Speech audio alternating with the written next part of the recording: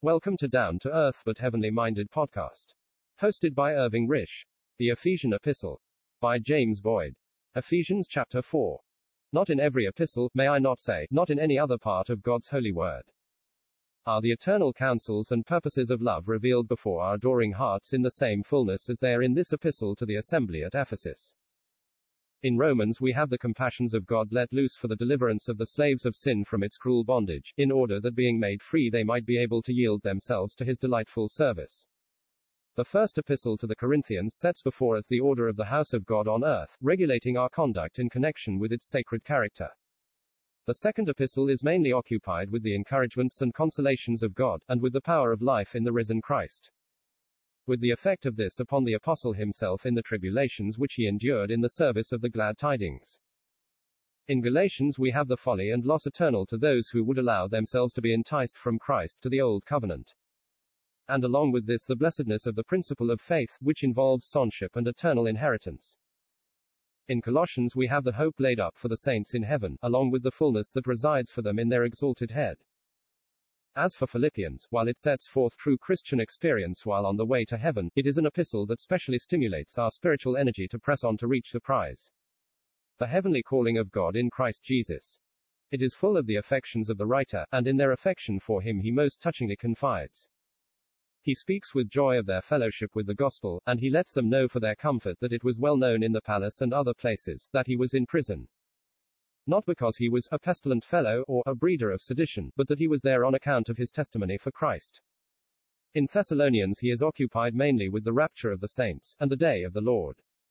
But not in any of these epistles does he unfold the eternal counsel of love. For this we have to get back to Ephesians. Chapter 4 is a continuance of what we have looked at in chapter 2, that is, at the close of that chapter where we have the calling wherewith we are called set before us, of which we are to walk worthy. And in order to walk worthy the requisite state of soul is plainly set before us, and the moral characteristics are those that were gracefully manifested in the life of Jesus here upon earth: lowliness and meekness, long-suffering, bearing with one another in love, using diligence by the exhibition of these moral qualities to keep the unity of the Spirit in the bond of peace. 3 circles of this unity are set before us: there is one body, and one Spirit, even as ye are called in one hope of your calling, one Lord, one faith, one baptism, one God and Father of all, who is above all, and through all, and in you all. How contrary to all this the state of Christendom is. Instead of there being only one body, the bodies in that which professes the name of Christ are uncountable. The spirits also seem to be innumerable, and everyone seems to have a hope of his own. But the scripture here is not telling us what should be, but what is. There is one body, and that body is of Christ. It cannot be in any way altered. In whatever state the profession of Christ may be found, this is ever true. It is just as true now, and as unalterable, as it shall be when we are all glorified. What then may we do? Manifest it in its true character, let it be manifested as one. This necessitates our putting on the beautiful characteristics of Christ. And this, alas, we have failed, and do fail, to do. Then we have that which is just as true as the fact that there is but one body and one Spirit, that is, that there is one Lord, one faith, one baptism. But as to this, the testimony is just as false. The lordship of Christ, the faith, and the import of baptism are, as far as the testimony of Christendom is concerned, as false as is anything else. And as to the third unity, the witness to it is also false and corrupt. God is above all omnipresent, and in all true believers. It may be admitted that he is above all, but that he is omnipresent and in believers is denied or ignored. But these moral qualities that were seen in Christ can only be adopted by each of us individually. Therefore we each may, even in the present corrupt state of this profession, maintain a true testimony to our absent Saviour and Lord. We have by grace his life and nature, and if we keep the flesh in the place of death, which is its proper place, those beautiful lineaments will be displayed. He has said, "Take my yoke upon you, and learn of me, for I am meek and lowly in heart, and ye shall find rest unto your souls." Matthew chapter 11 verse 29. And surely his long suffering was severely put to the test. Though here on earth in lowly grace for the salvation of sinners, he had to endure their contradiction against himself. And oh, how patiently that contradiction was borne. When reviled he reviled not again, and when he suffered he threatened not, but committed himself to him who judges righteously. And as to forbearing one another in love, bearing with one another may test us greatly, but love can do it. It is said of it that it bears all things, 1 Corinthians chapter 13 verse 7. Indeed, bearing with one another is in a sense not only a duty but a privilege, gladly taken up when we realize that we are children of the one family of God, and that we are members together of the one body of Christ. No closer or sweeter relationship could be formed. Peter says, seeing ye have purified your souls in obeying the truth through the Spirit unto unfeigned love of the brethren, see that ye love one another with a pure heart fervently. 1 Peter chapter 1 verse 22. Let us see that love is the ruling principle with us all.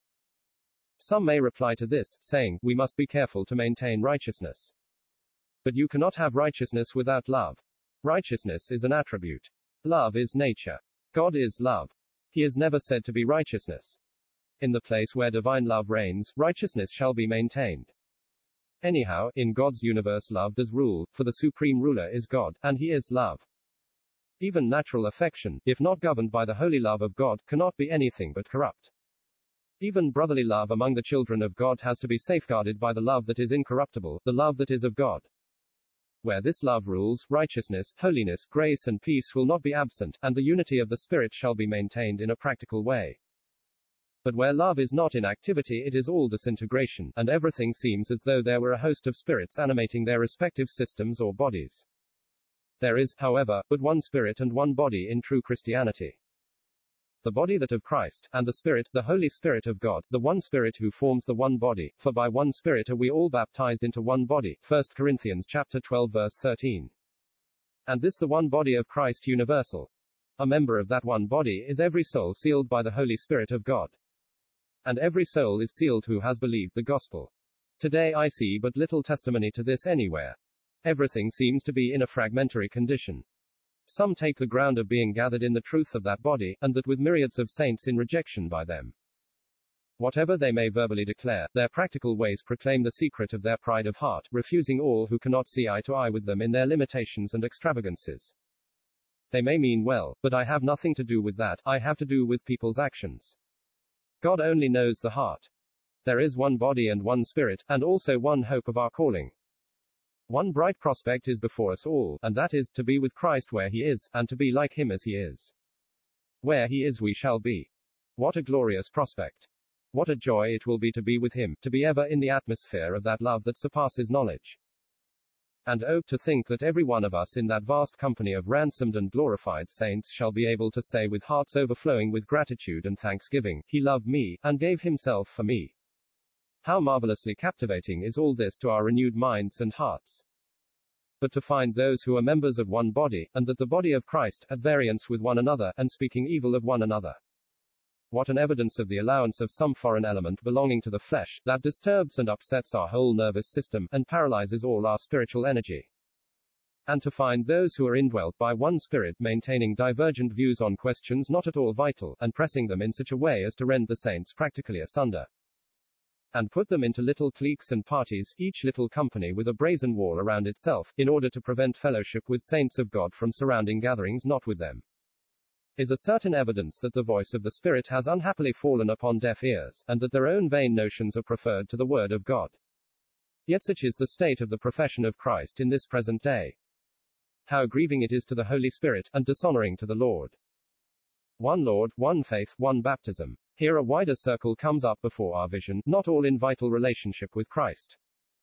Not every one that says unto me, Lord, Lord, shall enter the kingdom of heaven. Matthew chapter 7 verses 21 to 23. And the next circle is still wider. The Father is only in believers, but he is over all in the universe and everywhere present. But to every one of us is given grace according to the measure of the gift of Christ. All the grace we require for the service given to us in this wonderful sphere of blessing comes from our exalted head, and is bestowed upon us directly by him. All fullness resides in him. Nothing needful for the carrying out of that which is the purpose of his love resides in us. He gives according to his knowledge of the one to whom he gives the gift, and according to the position given to him with relation to the service in which all his servants are engaged. And all comes from him who is on the right hand of God. He had followers when he was here upon earth, and they had their special work assigned to them. In Mark 3 we read of him calling 12 to be with him, and that he might send them forth to preach. In Luke chapter 10 we find him sending forth 70. But none of these are necessarily the individuals we have in view here. He is said here to give apostles, but this is the action of the risen and glorified Christ. Possibly most of the 12 were the same, if not all. But whether they were the same, or whether they were different, the gifts bestowed upon them, and the service given to them were different. Those sent out by him when he was here on earth and in presentation to Israel were to announce the kingdom of heaven as at hand. But now their service is in connection with those who are to be members of the body of Christ. Wherefore he says, when he ascended up on high he led captivity captive, and gave gifts unto men. Now to say that he ascended involves the fact that he first descended into the lower parts of the earth. For the point of his departure is not here from heaven but from earth. When he came down from heaven he came only to earth. He came here to reveal the Father, and bring the love of God to men, but when man would have none of him he went down further, even into the lower parts of the earth. He said in the day of his rejection, as Jonah was 3 days and 3 nights in the whale's belly, so shall the Son of Man be 3 days and 3 nights in the heart of the earth. Matthew chapter 12 verse 40. Truly he might have said in the words of Jonah, I went down to the bottoms of the mountains, the earth with her bars was about me forever. Jonah chapter 2 verse 6. But he that descended is the same also that ascended up far above all heavens. He went down to the very bottom of creation. It was necessary that he should bear the complete judgment that rested on man, though this is not just the thought here. He went down into the stronghold of Satan, and there broke the power of the enemy. He went down as the victim, and has ascended as the victor. He led captivity captive. The devil has no prison now. There is a prison for him, in which he shall be bound and shut up for 1,000 years. But Christ has set his captives free, and is gone up far above all heavens, that he may fill all things. The first Adam has filled this world, but the last Adam shall fill the vast universe. Every trace of the first and failing head shall pass away forever. The first has filled this sphere with lust and pride, the last shall fill everything with the love of God. Everything from the heart of the earth to the heights of all heavens shall be filled with Christ. Everything shall be filled with the glory of redemption, and the glory of redemption is the love of God.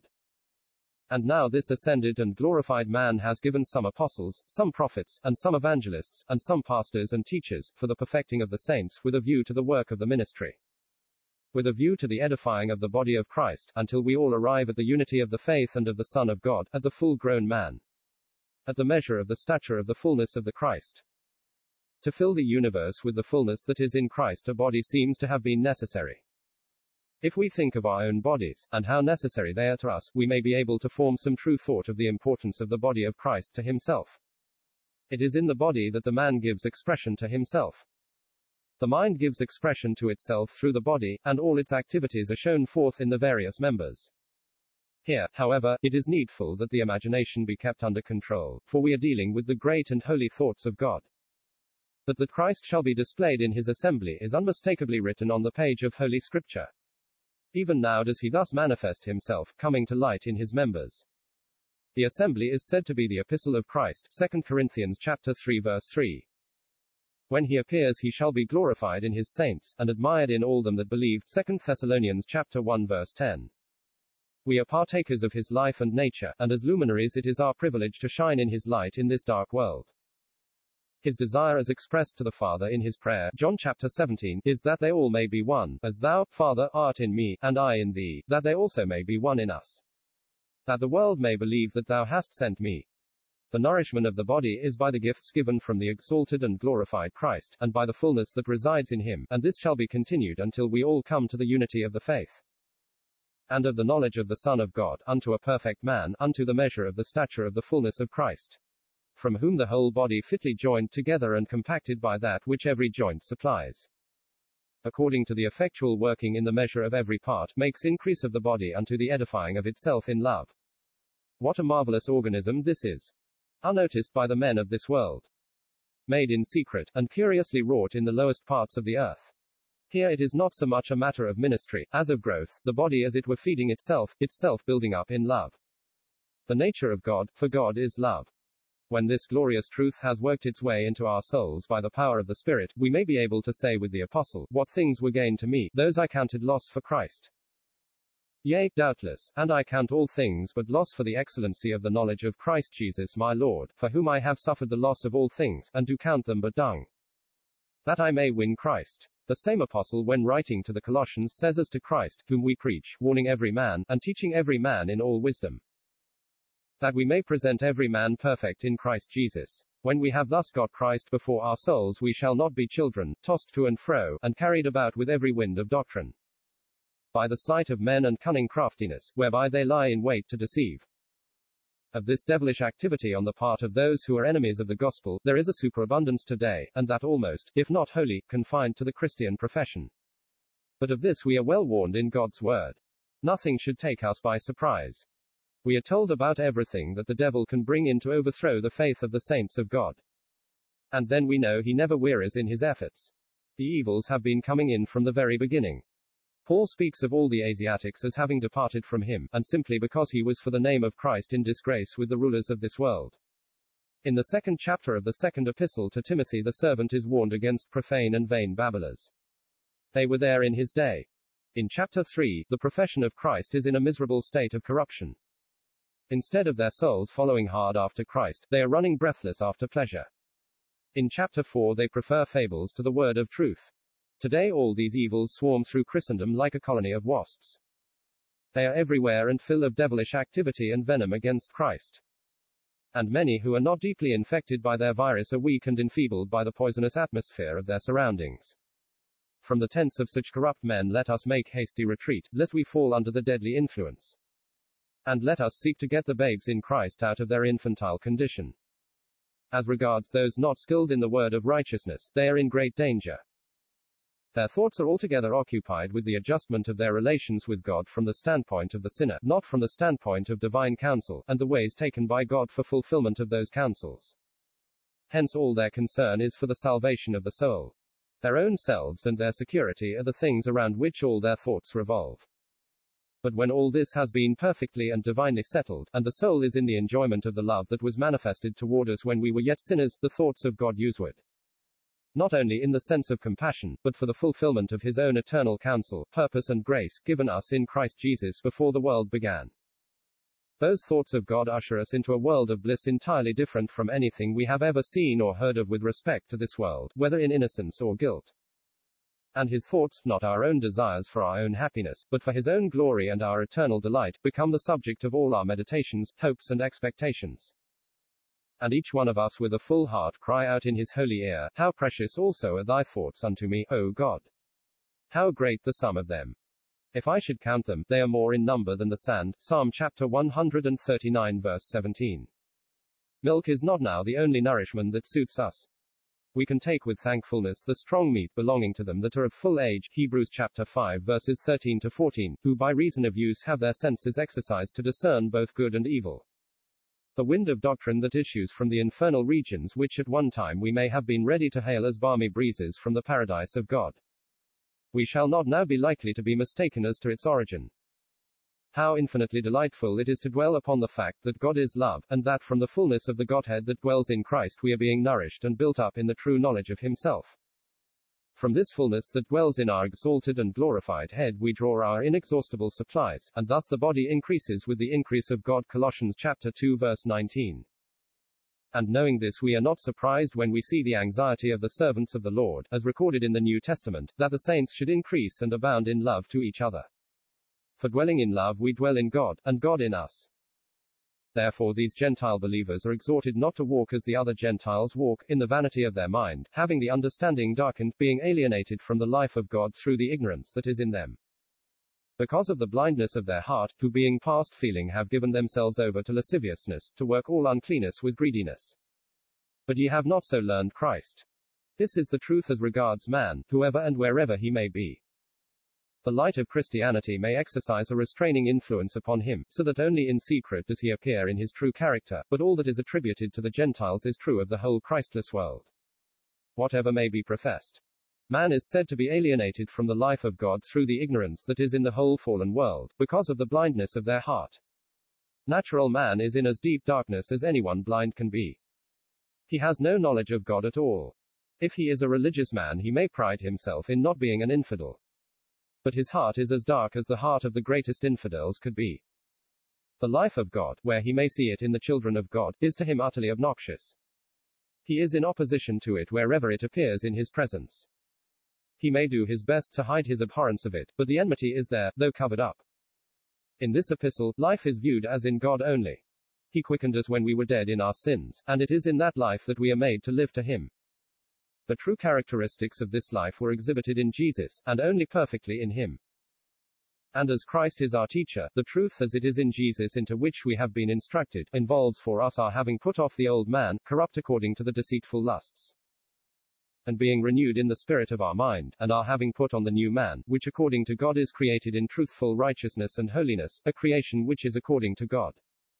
This is the new man which we have put on, having rejected and cast off the old man, which is corrupt, that we may be able to receive unhindered the teaching of Christ, who turns our attention to the life of Jesus here upon earth.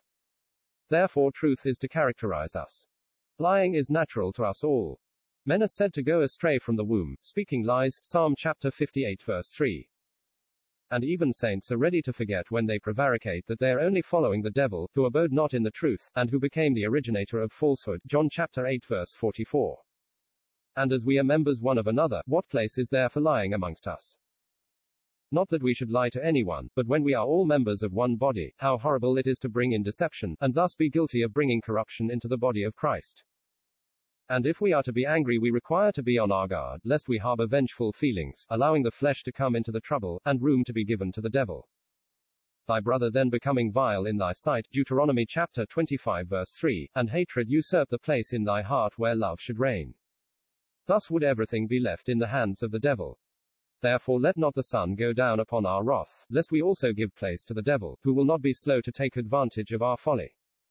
The thief is to steal no more, rather to labor with his hands, not only for his personal necessities, but to relieve the necessities of others.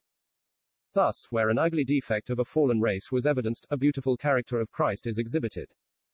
Instead of the mouth giving forth corrupt communication, its outflow is to be good and edifying, that it may minister grace to the hearer.